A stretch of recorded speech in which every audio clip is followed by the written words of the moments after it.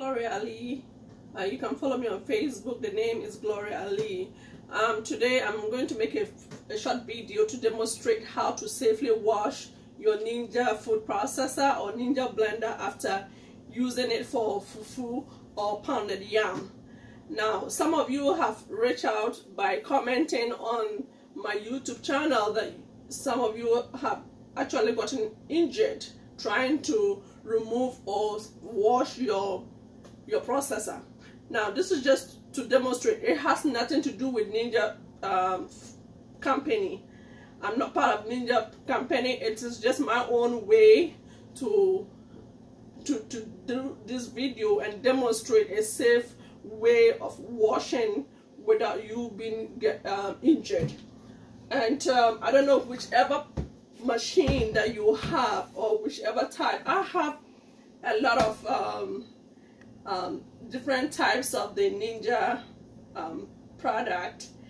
I remember one of my doctor friend was visiting Ghana years ago. I told him to have a spare tire, to make sure to get a spare tire before coming. But I have a lot of them, so if you can see whichever one that you have, because I want to have a backup. So I've used different types to do it, so whichever one that you are struggling with or you have. But I didn't use the food processor, I just used the blender and then that one. So as you can see, make sure you have this and never dip your hands in it, because when you use it for fufu and pounded yam, you cannot actually see inside. You cannot see the blade. So please do not dip your hands inside. Have this, one of these. As I was saying, these ones, there is blade inside. You can see. Just don't go grabbing this. Make sure that you use this to separate the side and side. Have water by you.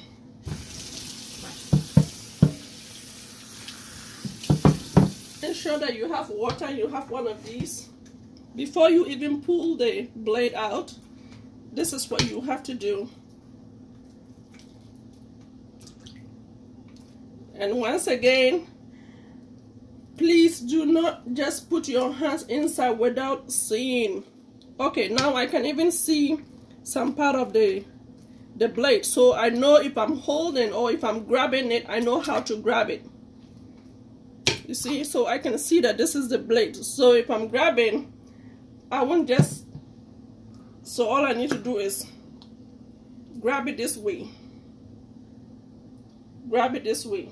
Now, I know, I mean, some of you who have been in Ghana or any part of West Africa and you do pounded yam and fufu, you know how the work is. It's a lot of work, but for you to safely ensure that there's safety, you need those fingers. You don't want to lose those fingers. So I have this. So as you can see, I'm safely cleaning up this part. And after that, all I need to do is put it in a bowl and put water in it. Now I'm going to do the same way to this one here. This one, I want to scoop everything to side and side so that I can see the blade, because I don't want to grab the tip or the top of the blade. That's not what I want to do, because if I end up putting my finger on this side, guess what? It's going to cut my finger. So after doing this, I can see what is inside. Then my finger goes under here. As you can see, my finger is under, tight, to support it. Then I pull. So this is how I do it.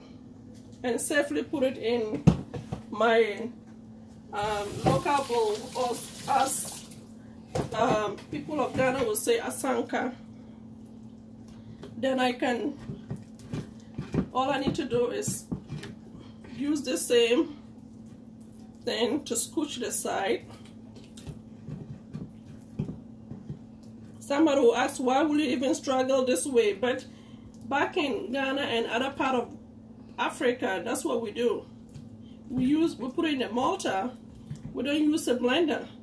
But since I moved down here to Rochester, New York, I still want to be able to eat my local food. So I found a way of making it easier and convenient for myself.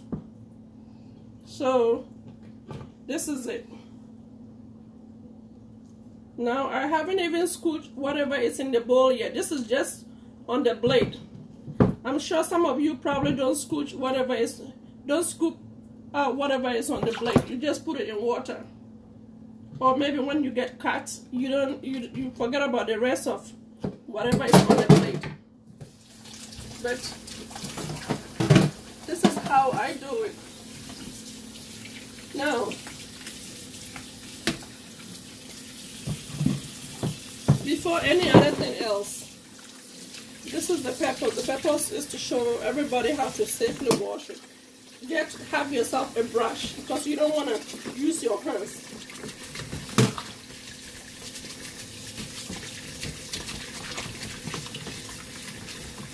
There's a saying that when you're eating with the devil, you eat with the devil with a long spoon. What I'm trying to say here is that you know that this blade is very sharp. So you do not want